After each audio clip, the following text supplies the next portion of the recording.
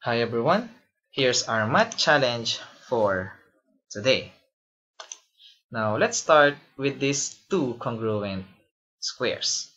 On the overlapping region, let's draw a square that is tangent to all sides of the square. Now our goal here is to find the area of this circle shaded in blue, given that the length of the side of this square must be equal to 10 centimeters. Now, if you want to try this problem, just pause this video right now, and if you're ready, here's the solution.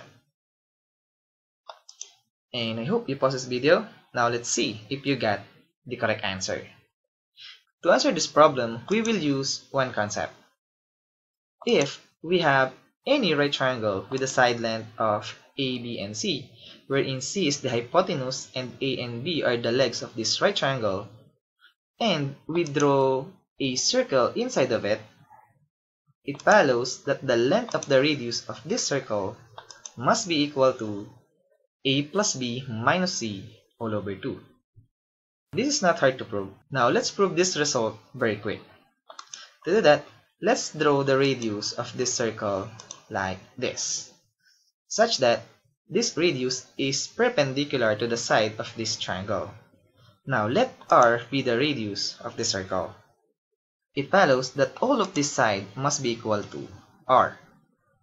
Now on the bottom part, the total length of this side must be A. Therefore, this segment must be equal to A minus R. Now on the left part, if this is R and the total length of this side must be B, therefore this remaining segment must be B minus R.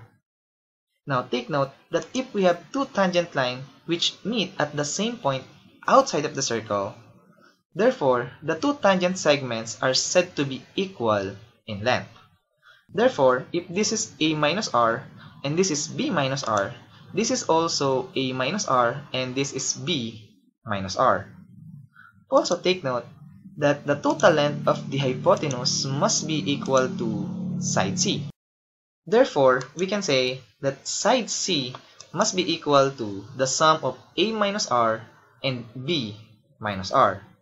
Now at this point, let's combine like terms. Negative R minus R will give us negative 2R.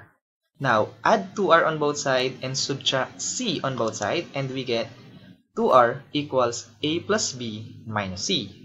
Divide both sides by 2 and we get that the value of R must be equal to A plus B minus C all over 2. Therefore, we can use this result to answer our problem. To do that, take note that the second square is tilted 45 degrees. Therefore, if we extend this side, we create a right triangle like this. Now since we have a right triangle and a circle, we can now find the radius of the circle. So let's focus on the triangle and the circle. Now take note that this is the diagonal of the square. Therefore, these two angles must be 45 degrees and the length of the side of this square must be equal to 10 centimeters. Now since it is a 45-45-90 right triangle, we can easily find the length of the hypotenuse of this right triangle, because the length of the hypotenuse of this right triangle or the diagonal of the square must be equal to the length of the side of the square multiplied by the square root of 2. Therefore, the hypotenuse or the diagonal of this right triangle must be equal to 10 times square root of 2 centimeters. Therefore, the radius of the circle inside of it must be equal to 10 plus 10 minus 10 square root of 2 divided by 2. Now simplify, 10 plus 10 is 20, so we have 20 minus 10 times square root of 2 divided by 2.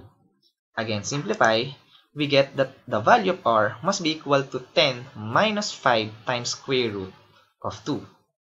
Now, we can now find the area of the blue region or the area of the circle, which is equal to pi r squared. We know the value of R, which is equal to 10 minus 5 times square root of 2. So we have the area of the circle must be equal to pi multiplied by 10 minus 5 times square root of 2 squared. Now let's square this term. If we do that, we get 100 minus 100 times square root of 2 plus 50. 100 plus 50 will give us 150. Let's put this pi after the number. Therefore, the area of this circle shaded in blue must be equal to 150 minus 100 times square root of 2 pi square centimeters. And as always, we're done.